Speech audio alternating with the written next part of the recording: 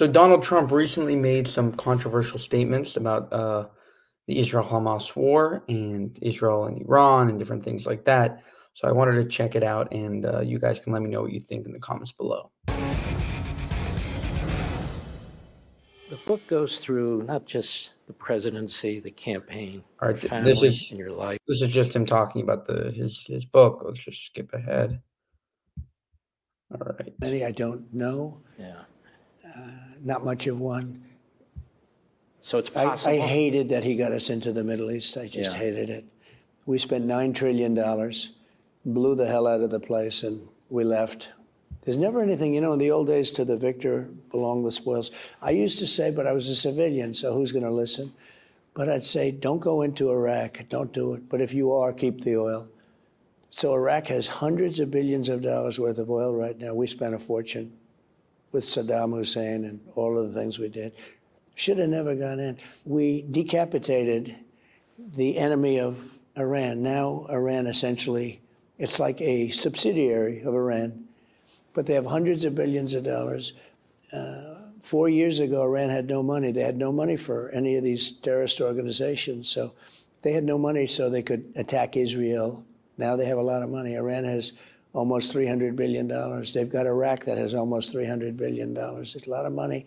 And they made it in 3.5 years. Iran made all this money in 3.5 years. People couldn't buy oil from them. They weren't allowed by me.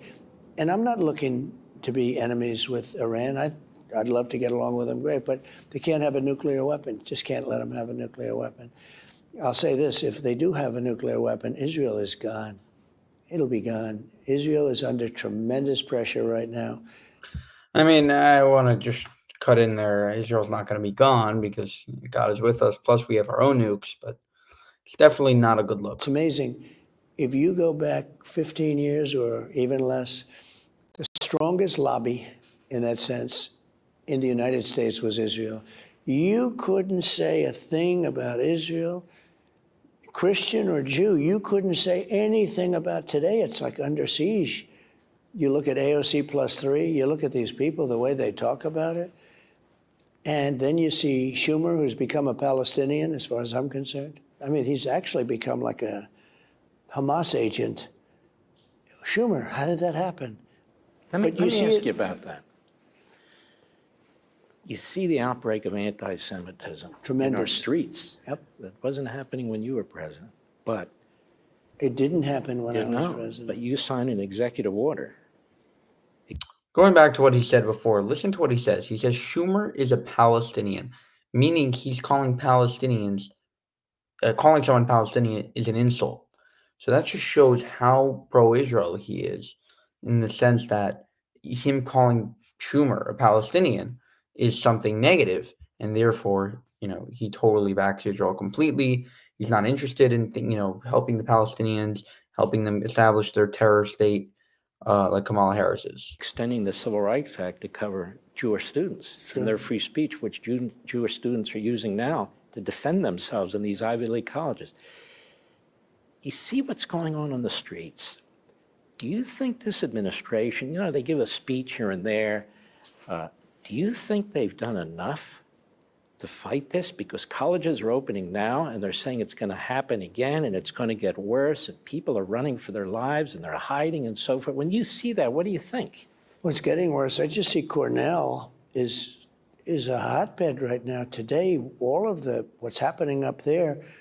So right now, it's a little bit early, but as colleges are starting to open, Cornell was the occasion, it looks like it's worse than ever. And they don't respect this administration. It's very simple. The power that you have with all of the endowments and everything else, the big tax breaks that they get, you have tremendous powers. But the heads of these schools seem like either they're weak and pathetic or they're sort of Marxists themselves, fascist Marxists. One of the professors was on from Cornell today, and he was talking about how the head people at the school are almost encouraging the students to destroy the place.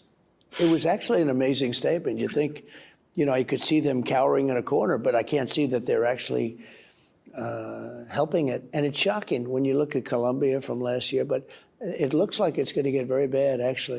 Yeah, it's just getting worse. I mean, anyone that deludes themselves into thinking that this war is going to end it, or Trump getting into president will definitely help it. But the idea that these students, you can just twist their ideology in a minute. At the end of the day, they hate the West. They hate their country. So they hate the ideology. They hate everything. So they're totally brainwashed. There needs to be a complete de-radicalization system in America, re-education, and reteaching of what the West is, what America stands for. It looks like it's going to get very bad. It's a little bit early yet. The season's just beginning.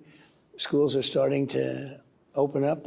Most of them haven't opened yet, but the ones that have, it's nasty. It's nasty, and the government does nothing about it. Would you consider federal funds that go into these schools? Yeah, you have tremendous power over those schools. It seems to me we blackmail institutions all the time with federal funds. The Democrats do too, but not here. They just seem to have wide berth to go for it. Well, also speech. I mean, you're not allowed to, if you're Jewish and talking about a positive Jewish event, or whoever you may be, or if you're conservative even, you can't, they won't let you speak. So I wrote out an order, a very strong order, and everybody went and spoke. But that doesn't mean they love it. We put a big order that they have to pay massive penalties if they don't let conservatives speak. Mm-hmm. We did a lot for Jewish people because we were able to, turn that tide, but now it's turning back. And Biden does nothing. How a Jewish person can vote for a Democrat, but specifically somebody like Kamala, she wouldn't even meet with Bibi when he was. Look, he came over. He's the prime minister of Israel. I want to go through 10 reasons why Jews should vote for Trump. Number one, he moved the embassy to Jerusalem. Number two, he recognized Israel's sovereignty over the Golan Heights. Number three, his daughter is Jewish. Number four, his son-in-law is Jared Kushner, who's incredibly pro-Israel. Number five, his last ambassador to Israel, David Friedman, was incredible and is an incredibly strong Jew. Number six, he has an incredible relationship now with Bibi Netanyahu. Number seven, he has basically repeatedly said that he will deport pro-Hamas protesters off of campuses. Number eight, he is incredibly strong with Iran. Number nine, there were no new wars under Donald Trump. And number 10, he has tons of Jewish billionaire friends like Miriam Adelson, who I wouldn't say pay him off, but definitely he owes them a favor as she gave him about $100 million. So he has a big affinity for Jewish people. The point is, I can list 10 reasons off the top of my head. I didn't look at any notes. I didn't look at anything like that. And I guarantee you, for Jews that are voting Democrat, for them to try to find 10 reasons to vote for Biden or Kamala in terms of the Jewish perspective and how they're going to help Jewish people, they would be hard-pressed. Because even Kamala's, stepdaughter, who, her father is Jewish, she's fundraising money for Palestinians in UNRWA and, these terrorist organizations. A war. We're heavily invested in that war. People are dying. October 7th was a horrific day, just horrific. And now you see people that are picketing, they're saying no such thing ever happened. They did that with the Holocaust, too. They said there was no Holocaust. But this one was right next to us because we saw it. We saw it. You saw it. Everybody saw it. They saw it. I don't imagine they aren't thinking straight. They must know it happened. But they are, I think, they're interviewing people that are rioting. What about October 7th? It never happened. Now, either they're conning us or they really believe it never happened, and that's maybe worse. But I will say, though, that there are people on the right also that are saying such things. Tucker Carlson, Candace Owens.